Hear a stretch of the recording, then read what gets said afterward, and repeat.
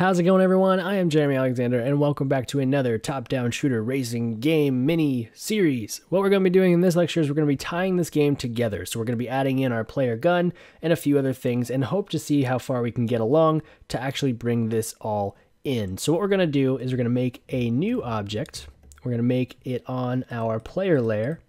We are going to make a new sprite here, and we are going to import our weapon machine gun. This is basically just going to be our indicator where we want to pick our weapon up. I want to put this right around here because I think we'll have some enemies spawn here later on. And I want to actually call this our object gun. Since our gun is actually in our player animation, since we actually have it built in, we actually want to just leave this as it is, and then we'll destroy the object once we pick it up. So let's add in a sign behavior to it, just so it kind of moves around. And let's actually add in another sign behavior so we can get two different movements out of it. The first movement that I want to put is a vertical movement, and the second movement I want to put is a size movement. There we go. I want to put the magnitude down to 5 for both of these, and I think that's going to do just fine for now. Okay, so we have our object gun. Now we need to actually go get our gun, and then we actually have to do something with that gun. So what we're going to do is we're going to add an event. We're going to go for our keyboard. If our keyboard space button is pressed, then what we're going to do, oh, and we're overlapping the gun. If the player is overlapping the gun, then we're going to destroy the gun, and we're going to set our instance variable, which we don't have yet. Let's go to our player. Let's add an instance variable. Let's call this inst has gun. Let's make this a boolean. We're going to set that to true. And by doing it this way, we actually give ourselves more control over how we want this to go down. So by setting this to true, now what we can do is we can actually compare this. So let's go over here to our player. If boolean is set inst has gun, then what we can do is we can set our animation. And if we didn't do this, we wouldn't be able to flip it. We can say ID gun. If this is not true, by hitting X on the keyboard, I can set this back to our idle animation. Okay, so that this is good, but we actually need to put in our shooting controls. Let's hit save and let's hit play before we do our shooting controls, and let's actually see this work. Oh, and actually one other thing that I want to do here is I want to grab from our bank layout, I want to grab our cursor object and put this over here, and then we'll get rid of our, if I didn't do it already, we'll get rid of our create event. I found that this is actually slowing it down a little bit, so this is actually going to make it a lot faster and a lot more wild. And there we go. So let's get into our car. Let's drive away from the zombie. Let's go over here. Let's go all the way to our sine wave with our gun. And let's hit space. And there you go. You can see the gun destroys. And now we have our gun animation. So just like that, we now have our pickup. Let's go back to our game event. And we need to be able to shoot our gun, but we want to make sure that we're not driving while we're doing it. So let's copy and paste this. Let's make a new sub event here and pop it back out. And what we want to do is we want to add another condition to this, so hit C. And we want to find out if the car is not driving. That way we know that we are not inside the car and we cannot shoot if we are driving the car. Then what we want to do is find if the mouse on button down, left, and let's see what else we can do. Like I said before in the other video, we're going to say every 0.09 seconds. So what this is saying is if this is true and we're not driving and the left button is down, then every 0.09 seconds, let's have the system create our object, and we need to actually go add in our objects. Let's go to our bank layout here. Let's double click. Let's make a new sprite. And actually, you know what? Let's delete that sprite altogether. Delete that from the project. Let's clone our enemy sprite. Let's call this object bullet, because this is, or we could call it object player bullet, because it's pretty much the same exact thing. Let's double click on this player bullet. And this is something we can leave on the bank layout. And let's import our player bullet like so. 32 by 16 is what I did for the enemy. So let's put this to 32 by 16 for our player. Let's go to our game event again. Let's do our system, create object. Let's create our player bullet on the player layer at object player.imagePointX, and this is also something that you might want to store, but at the same time I think you need to be able to control the the image point name, image point, oops, object player dot image point y bullet. And just like we did with our enemy, we're going to set the angle of the bullet. Let's go to our here, set the angle. We're going to set the angle to self.x, self.y, and then we're going to actually set this one to mouse.x and mouse.y. So those are the two objects that we're going to be putting the bullet in between, since we're shooting it based on where the mouse is. So let's hit save, let's hit play, and let's get into our car, away from our zombie who keeps shooting at us. And let's get out of our car, and let's pick up our gun, and there we go. So now we can actually shoot, and we can hold it down, and now we have our own gun. So actually, I don't like how slow that bullet is. So let's go back to our bank layout here. Let's bump this up to like 1400. It's too slow for me, so let's go put this back. There are about 1,000 different things that we could add to make this game feel a lot more intense, a lot more actiony, and we're going to be putting some of those in. But really what I wanted to focus on was getting in all these mechanics, the driving mechanics, the new enemy AI, and actually just doing this. And then what we're going to finally wrap this all up in is our objective system. And our objective system is kind of a very basic way of handling things that are going on in the game. Tasks, quests, they're the same exact thing. So I think it's important that we do that. Now that we actually have our interaction with this world besides our car, we can actually start to add in our HUD. So let's go to our HUD. Let's double click and let's make a new text object. Because this is an empty project, because this is such a big layout, we can actually use these text objects to our advantage here. Let's make the size of this all the way up to like 28. Let's make this bigger, and let's make the text font color white. Let's call this one our object player health. Let's right click and clone this. Let's call this our object car health. Let's clone this guy and keep going. Let's call this our object total kills. And let's right click, clone this, and call this our object tasks. Okay, so now we have our HUD all set up. Let's go to our game event and actually fill that in with some data. Let's hit G, let's call this group player gun. Let's put all of this together. Now we have a lot of collision stuff to do, but before we do that, let's just kind of tie in the existing information into our HUD. So the first thing that we have here is our player health, and I don't think we created our player health variable yet, so let's do that. Let's call this inst health. Let's give it a value of, we'll give ourselves 5 chances to not die. So every tick we're going to set the object player health, set the text to equal, let's call this health, and object player dot inst health. Hopefully you've done something similar to this before. Let's do it again for our car health. Let's set the text. And I guess car health is the only thing that's coming to my mind, but you could probably call that something else. And we don't actually have a, I thought we made a variable for our car health. Let's call this inst health as well. Let's give this a value of 10. And this is setting it up for our collisions. So let's set the text here. Let's call this car health. Put a space there, and object car.inst health. Okay, so now we have our total kills. Let's actually go and make a new global variable, and let's call this total kills. That way it'll be 0. We can set that one up. And then let's make 2 global variables. Let's make our objective variable, and that's going to be a number. Let's make our tasks variable, which will be a text value type. Okay, so let's set the rest of these up. Let's set our total kills text to equal total kills and total kills. Let's actually set up our tasks text, set the text to equal. Now this is what we want to do for our tasks. We're going to have a way to define the number and define the actual action that we want them to do. So what we need to do is we need to say objective, and actually let's say instead of a colon, let's do objective number.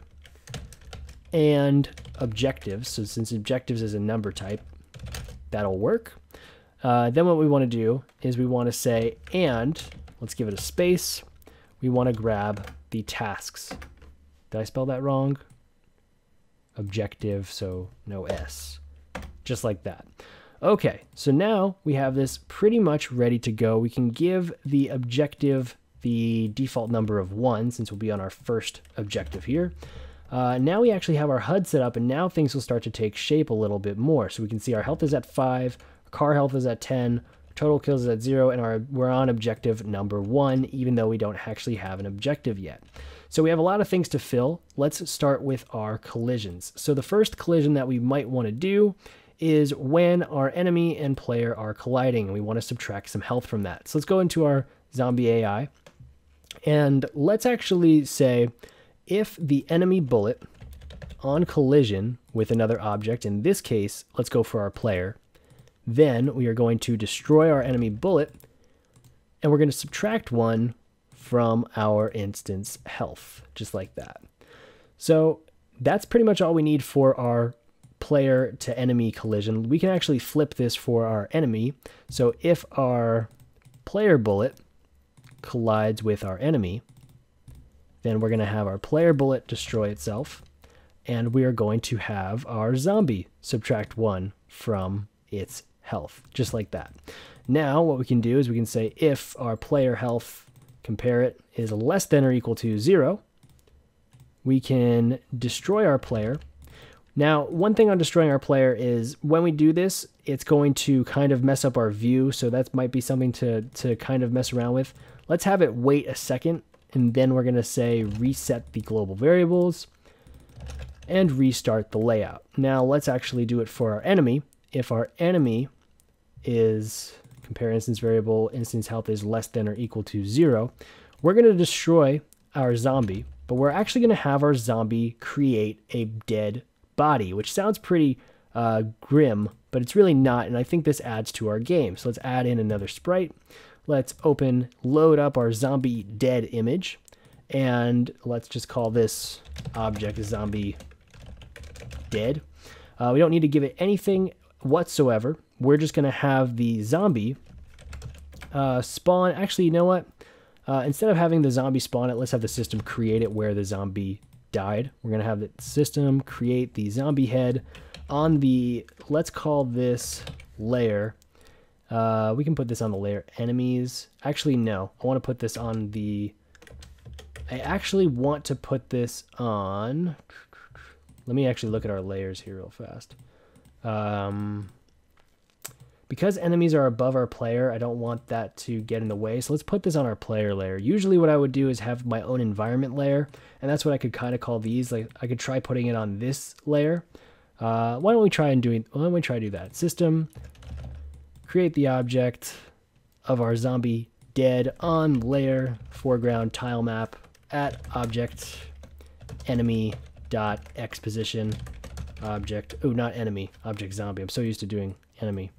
Object zombie dot personal x object zombie dot instance variable y. Okay, so now that we have that, we are actually creating a little bit of a more permanent system that is going to leave a mark on our layout, and that's actually pretty cool. We might want to do something similar to that for the player, but for lack of time's sake, we'll just have it reset and restart like normal. So now we actually have some collisions in our enemy AI. What happens if our bullets collide with the tile maps, and how could we do that? There's a few things that we could do. We could put our bullets into families and we can have them collide. So for instance, we could add the family, we could put the enemy bullet there, we could put the player bullet there. And now what I can do is I can say family, if that is colliding with the tile map, then let's take care of that and let's destroy it. That is one way of doing it. You can also do it like we're doing it. It depends on what version of Construct 2 you have. If you have the free version, then you can't use families. If you don't, then, or if you do have the personal version, you can, and I recommend using the family.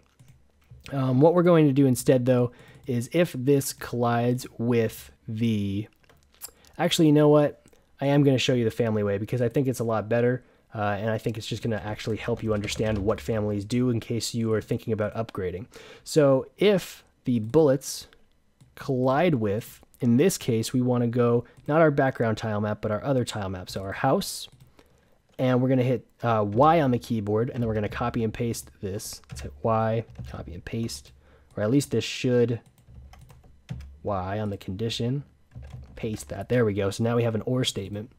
And if we collide with our other tile map, the one that's not our background, then all we have to do is have our bullets, not our individual bullets, our bullet family destroy anything in that family. So what it's doing, what our families are doing, they're also, not only are they inheriting behaviors if we had some family behaviors to them, but they're actually letting us individually pick out the object. So now all of the bullets, the enemy and the player, when they collide with the tile maps that have solid objects on them, they will destroy individually for each instance. So it's actually really, really powerful than doing this by hand. Another thing that I want to point out here is our player bullet is probably going to shoot too far. So let's compare the distance traveled, and let's find out if it's greater than 350 pixels. And if it is, let's have it destroy.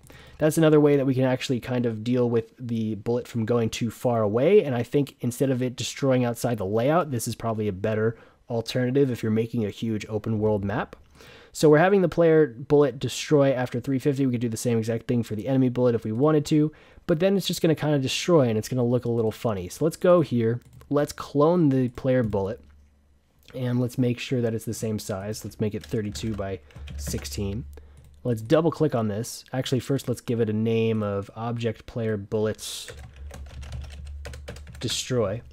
Let's delete the bullet behavior. Let's delete the destroy outside layout behavior. Let's add the fade behavior. The fade behavior will destroy after it fades out. And let's double click on this. Let's zoom in. Let's duplicate this frame and let's grab our eraser tool. Let's bump up the size a little bit. Actually, it's too big. Let's go down to 4 and let's start to erase this. So just kind of to double click or right click and duplicate is what I was trying to say. And let's just start to erase. Let's make this a little bit smaller, duplicate, and just a little bit smaller so it looks like these pixels are starting to disperse. And something like that. And then let's add in a blank frame. So now, what this is going to do, if we go back to our zombie AI here, we're going to have, right before our player bullet destroys, we're going to have it spawn itself the destroying frame. Let's have it destroy on the player layer. And now we've done a whole lot of stuff for collision. Let's see. So it's colliding with me, and it's actually subtracting my health, and I actually died. So now let's let it restart here. And I keep dying. And that's the thing, because we have scroll to behaviors elsewhere, we're going to continue that. Let me try to get out of here. All right, you know what? Putting the enemy right there, not the best idea. We can get rid of him, and we'll bring him back shortly, since he's going to continue to kill me. Let's go and grab our weapon. It's good to know that our health is working, though. Let's go over here. Let's grab our weapon and let's shoot. And you can see that after it travels 350 pixels, it spawns its own bullet destroy animation, and it kind of has that cool disperse effect that we made. We can actually bump up the frames on this. And you can also see that it will collide with all the solid objects that we set it to collide with. So there we go. Let's quickly bump up that. Let's bump this up to like 15 so it's not playing the animation so slowly, and I think that'll look a lot smoother. That's going to play our bank layout. Let's hit play, and let's go grab our gun. Let's go over here, grab our gun, and there you go. Now it kind of looks more like a weapon, which is pretty cool. So we have a lot of more environment things to add in now that we have our collisions pretty much working. The first one being, let's get our enemy spawner in. And once we get our enemy spawner in, we actually have to start adding in our objectives so we can finish all the other collision effects that I want to do. Actually, you know what? Before we do all of that, let's just fix our car stuff. I want to actually be able to destroy the cars. And after we do that, then we can actually get back to doing our objectives. So now that we have our collision with that, let's see what happens if our bullet, let's go to over here. Let's say our player bullet collides with our, on collision with our car or our traffic or any instance of our car traffic, whatever we want to call it. So when it collides with our car traffic, let's have our car subtract 1 from its health, and let's destroy our bullet. Make sure that we don't have that going any further. Then we're going to make a blank sub event here just so we can kind of keep our car effect separate. Let's go to our car traffic and let's set the effect parameter of our brightness. Let's put this to 200. Let's have the system wait 2 seconds, or not 2 seconds, 0.2 seconds. So it's a very quick flash effect. Let's copy and paste this and put this back to normal, so at 100. So when this is at 200 or greater, it's actually going to flash the object white, and it's going to look really cool, and that way we are going to be able to detect that we have hit something. So let's hit play, and let's see this work. So I need to walk over here, and I need to get into my car, and I need to come up here, get out of the car, hit space to get my gun, and now that there's a car, there we go. We can see that when I shoot the car, it actually will flash white. And that's just going to be our general indicator for when something hits something else. And this is something that you should probably put in all of your games because it's really, really an easy effect to do, and it actually adds to the actual feel of how this game plays. So now we actually have some control over this. Let's actually do more for this. Let's say if our car health, let's compare our car health to find out if it's less than or equal to 0. And if it is, then let's destroy the car. Now, as we were talking about before, if our car is destroyed, or if any object is destroyed, you can call the onDestroyed function. And what we can do from there is we can have the car, right before it destroys, we can have it spawn in an object. We actually have to make the object first. That would be helpful. Let's go to our bank layout. Let's double click and make a new sprite. Let's open up our black smoke, and it's going to be really big, so let's put this to 64 by 64. Call this object smoke. Let's go to our game event here, and let's have our car spawn our smoke. And when it spawns it, we need to actually put it to the layer of, in this case, let's try putting it to our foreground layer, and let's see how that deals. And we'll have to go back and mess around with our zombie as well when we actually spawn them in. Okay, so let's just hit play, and let's see how this looks. Let's get into our car. Let's go over here. Let's get my weapon out, and let's start to destroy a car. Okay, so it didn't actually spawn the smoke on this layer, so let's put this on the traffic layer, and let's actually let's put it on the player layer, and then that way we'll just make sure that we move the smoke to the bottom. Move to bottom. Save this. Let's hit play. Let's move around. Let's get to our gun, grab our weapon, and let's start to kill the cars, and there we go. There is our smoke effect. Now this is going to be the same thing that is going to happen with our actual zombie as well. Maybe we would want to program in a way for if the car runs us over, we lose some health as well. But for right now, I think that this is going to work. Now I want to actually implement something for our car when our car collides with the enemy car. So let's just call this group enemy car collisions, because they're kind of like enemies. They're kind of like NPCs. I mean, we can attack them anyway, so we might as well. They're kind of just in our way. So what we want to do is we want to make sure that our car has health, which it does. And if our car loses health, or if it's less than or equal to 0, then we're just going to have this destroy.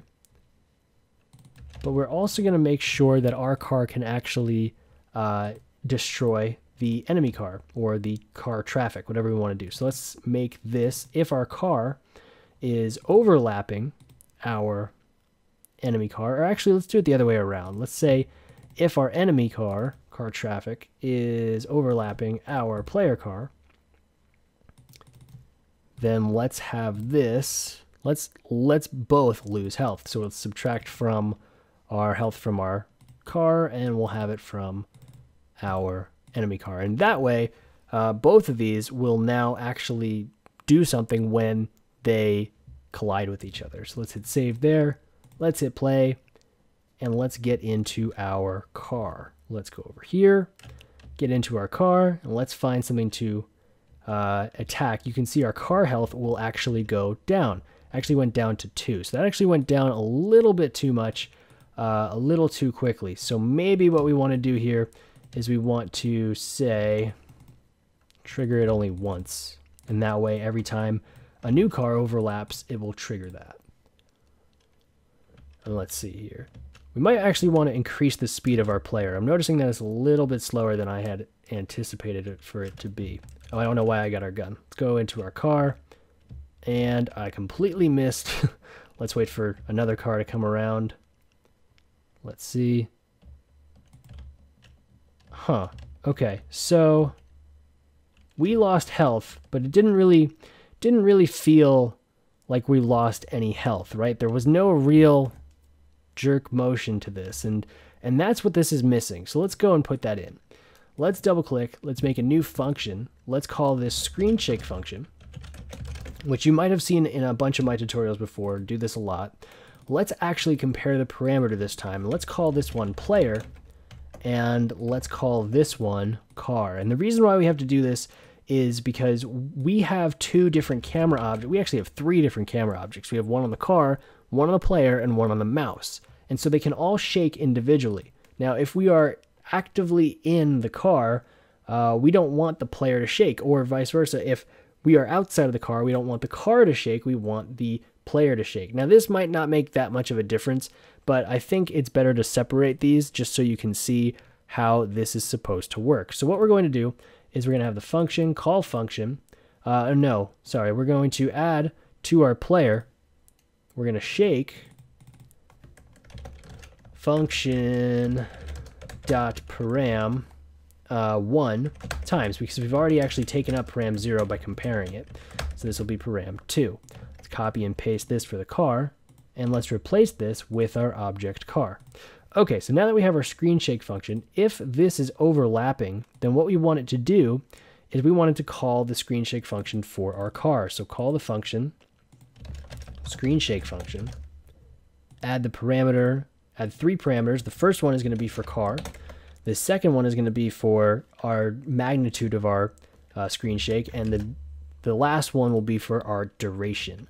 Now, we should probably add in screen shakes for a few different things. Let's copy and paste this over here. Let's change this for our player. When the bullet collides with the car, I think we want to screen shake a little bit. When we actually fire the weapon, so down here, we want the player to screen shake. Let's put it at 6.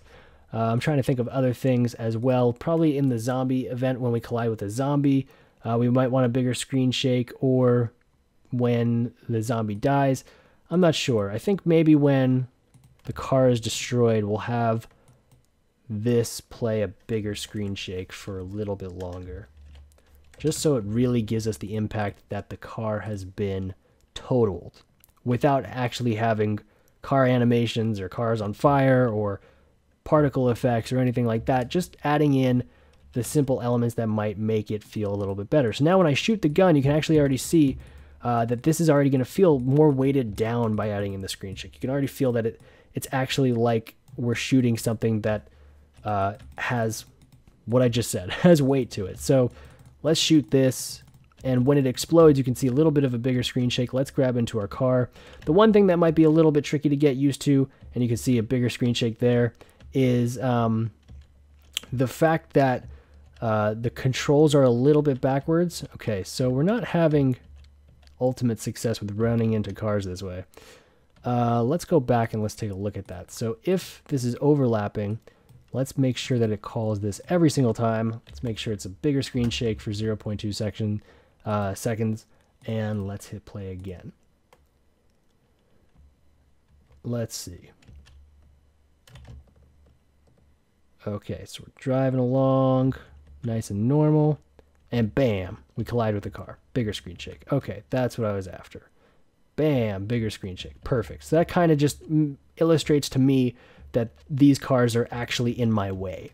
And again, the controls here with our player are WASD And they're the same here, but since they're just a little bit backwards, you might want to mess around with them. They are working absolutely fine for me. We're in a little bit of a tight space, so we're kind of bouncing around with this car. But now we actually have a lot more of a general feel to this game than we did before. I guess the one thing that you might want to add in is when the car runs over the player, but we have a few other things that we want to do specifically with our enemies and our objectives, so let's get to them. To begin with our enemies, let's double click and make a new sprite. Let's make this 64 by 64. We're going to leave it blank, and let's call this our object enemy spawner. And let's make an instance variable for it, and let's call this inst can spawn. Let's give it a Boolean value and hit OK. Okay, so now what we want to do first is we want to put this on the enemies layer, and let's lock the other ones. And we want to actually put this where our enemies are going to spawn. Now we're going to tie this into our objective. So I'm going to put an enemy there, and control click, put an enemy there. So now there should be 2 of these. Let me grab this again. And I can actually show the collision polygons a little bit, so you can kind of see a little bit better. And if I hide the inactive layers, now we can really see where they are. Let me control click this over here, and let me put one over here. I like these positions because they're not in the way of our cars as much. And this way we can kind of say, okay, we start here, we go here, and then all of a sudden they're spawned here and here, and we have to do that. We have to do something about them. Okay, so now that we have our enemies done, we can turn off translucent layers. We can not show the collision polygons anymore. What we can do is we can actually go to our zombie AI, and we will make a way for it to spawn. So let's double click. Let's go to our enemy spawner. And if that Boolean is true, if it can spawn, put this all the way to the top. If it can spawn, then we're going to say trigger once for each enemy. So this way we're only creating 1 enemy per spawner. So we're going to say system for each zombie, trigger once, and then all we want to do is have the enemy spawner spawn a zombie. And we want it to spawn the zombie on the enemy's layer. Just like that. Okay, cool. So now we just need a way to actually turn this to true. And this brings us into our objectives. This is the whole thing that ties it together. How are we supposed to go from point A to point B? So what we're going to do, we're going to go into our game event here. And let's group what we already have out. Okay, actually we have pretty much everything grouped together. What we want to do is we want to set the objectives to equal the numbers. So what we're going to do is system compare the variable of objective, which is the number, not the actual task definition. We're going to put this to 1. We're going to copy and paste this 3 more times. And for this example, we are going to have 4 different objectives, 3 and 4. So if objective equals 1, which by default it does, then we're going to set the value of task to equal get in the car. If it equals 2, we're going to set the value of task to equal get your gun. If it equals 3, we're going to say kill all zombies. And if it equals 4, we are going to say you win. Let's put that to capital. You win ... for now. Just like that. So kind of just, I don't know, making it more fun. Okay, so now that we have this is our objective system. Let's group this together as our objective system. Now this is very basic, and this can get more intuitive, but I think for right now, this will make a lot of sense if you've never made something like this before. If you want to adapt this into a questing thing, anything else you want to do, you can. So now, if I hit play, since objective already equals 1, we should already be able to see our first task. And the only reason we can't see it is because this text value is not long enough. So let's just grab this, let's just drag this across, and let's hit play. So now you can see that objective number 1 is to get in the car. Okay, so what happens when we get in the car? It doesn't go to objective number 2. So that's what we need to fix first. Let's exit out of this. Let's go to our car. And if we are driving, let's go to our game event. Let's go to our, where it says driving. What we want to do here is we want to actually add 1 to the objective, but we want to also compare what objective we're at. So let's say system, compare the variable. If the objective is equal to 1, then what we want to do is we want to have the system trigger once in a sub event, system add to objective. So because we are driving, that is already our first objective since we set it to get in your car. So as soon as the driving variable as soon as that is inst driving for the very first time, it'll trigger this once only because objective is equal to 1, and then we'll be on to the second objective, which is go get the gun. So let's copy this and let's go to where we pick up our gun, player gun. And this is why it's actually pretty important that we have this. If we have the gun and the objective is equal to 2, as it should be, then let's add 1 to the objective. So now we have to kill all the zombies. And now this is where we can actually call and set our zombie spawner boolean to true. So now that we're setting this to true, it'll go all the way over here. And if it can spawn, then it'll do all of this. Now we need a way to keep track of our total kills. And our total kills will actually add 1 to the objectives for us. So very easily, what we're going to do is if our zombie dies, then we are going to add 1 to our total kills. So if the health is less than or equal to 0, system add 2, total kills 1. Now we're only going to collect our total kills for our zombies and not for our cars at the moment. I think this is better this way. So if we kill a zombie, then we're going to add 1 to total kills. Let's go back to our game event here. And in our objective system, if the amount of total kills is equal to 4, I guess we can make it greater than or equal to 4. Might as well, since there's no more tasks. If it's greater than or equal to 4, then we are going to add 1 more to objective, and that's going to equal this. You win for now. There are no more objectives to do. So that is completing our entire game. Let's try this out. So objective number 1, get in the car. Hit space. Objective number 2, go get your gun. We're going to go all the way over here. Get our gun. 3, kill all zombies. Okay, so the only thing that has not happened here successfully is the zombies did not spawn.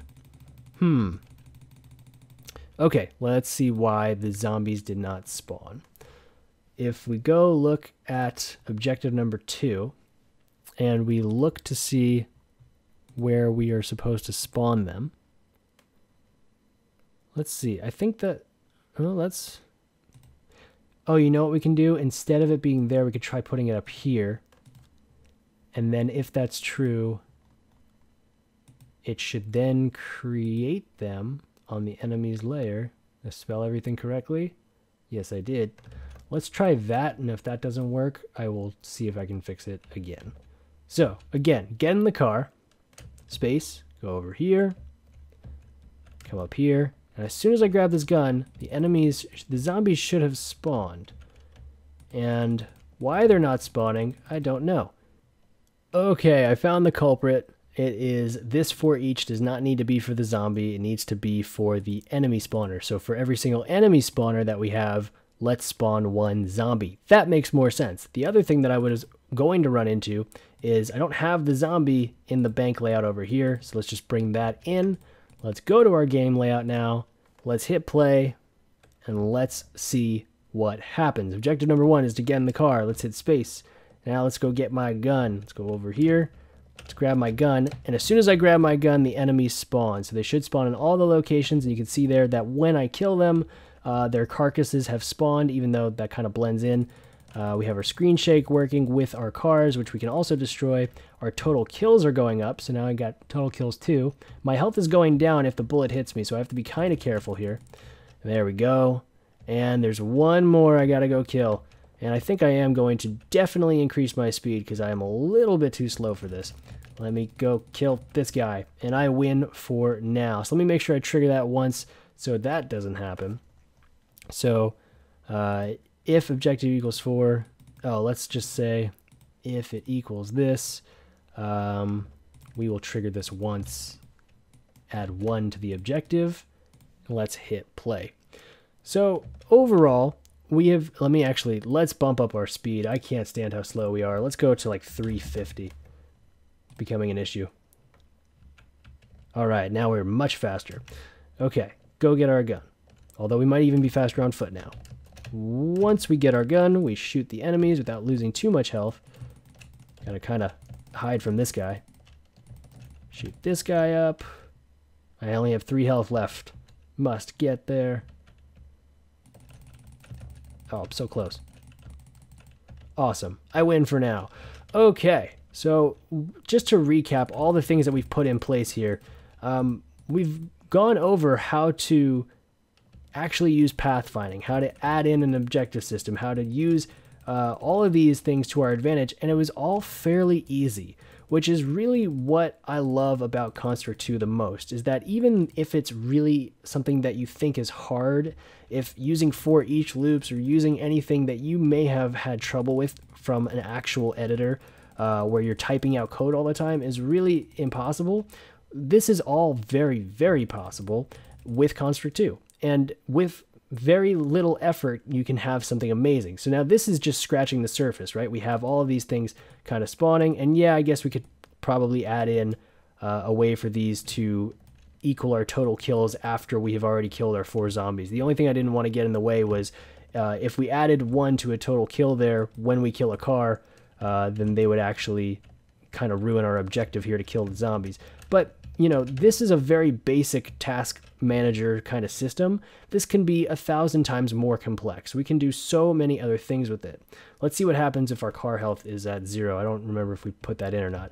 If our car health is at 0, then we should hopefully have the car destroyed, and then we're stuck on foot. Yeah, we are. So we're stuck on foot. The only other thing that we didn't add in was a way for us to actually get run over by the car, and maybe a few other things. But overall, I hope that you've learned, and I hope that you've taken away from this what you've taken away from all of these mini series, is that you can make any game that you want with Construct 2. Doesn't really matter. It can handle any kind of game, and I hope that these techniques, I hope that this mini series has kind of helped you get your game to the next stage that you were looking towards, or anything like that. If you have any questions, anything whatsoever, any problem, any issue, feel free to private message me or leave a comment in the description below. And really, I do hope that you learned a lot. I look forward to reading your comments and answering your questions.